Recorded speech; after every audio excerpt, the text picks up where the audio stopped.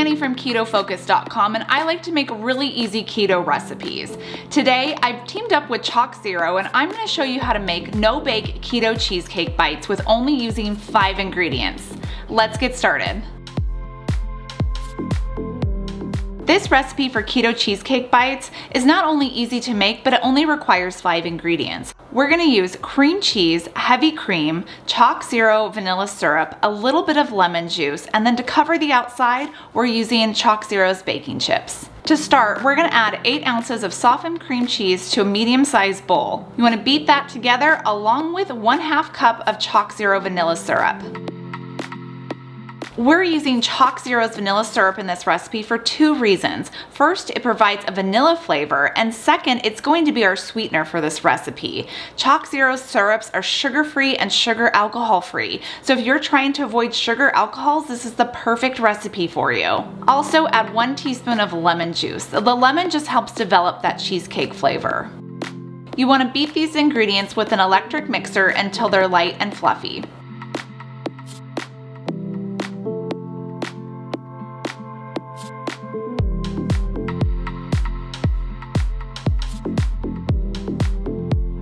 In a separate bowl, we're going to add 1 cup of heavy whipping cream and beat it until stiff peaks form.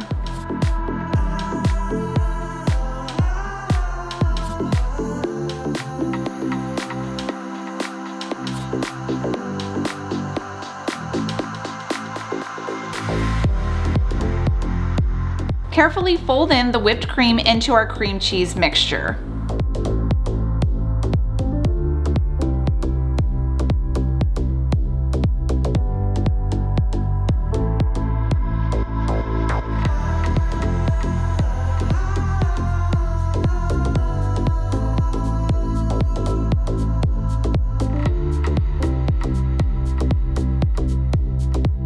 Now it's time to scoop up our cheesecake bites. I like to use a cookie scoop to do this, but you could use a tablespoon too.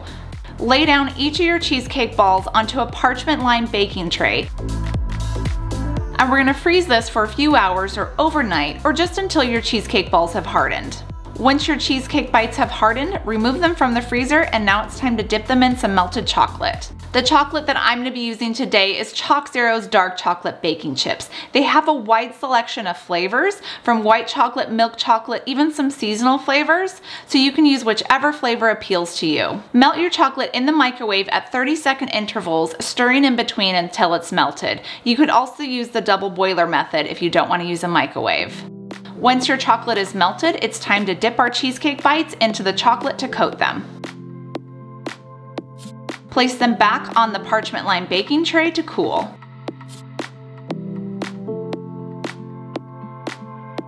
To allow them to solidify a little longer, you can pop them back in the freezer. Remember to tag ChocZero with all of your delicious pictures of your cheesecake bites, and don't forget to visit our website to purchase all your ChocZero products.